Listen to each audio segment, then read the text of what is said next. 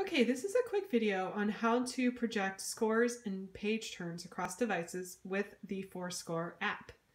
The first thing you need to do is to download the ForScore Q app, which I think is like $2.99. Once you download it, it's actually just very simple. There's nothing to do. You just literally download it.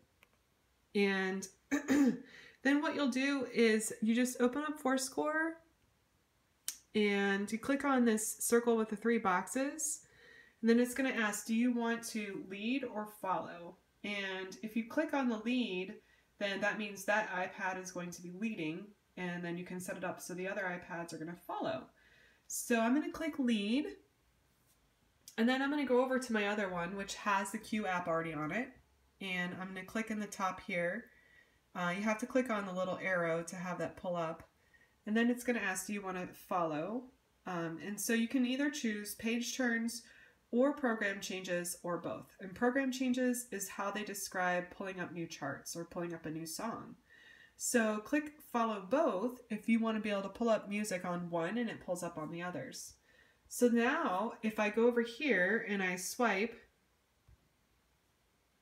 down, now here's the thing, it says this is missing this file.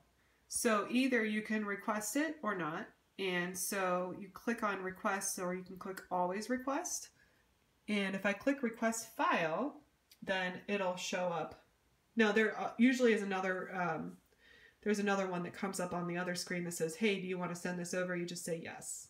So now if I change pages, and by the way, I have this one on half pages, and this one I don't think is set up for that. Let's see. Half pages. So I can set it up to be half pages or not half pages. So let's just set them both on the same setting. But basically, if I scroll down now, it'll go down across devices. Isn't that cool? And it pulls up new charts too, because I clicked on program changes. All right, so that's how you project and change pages across devices. Hope that's helpful.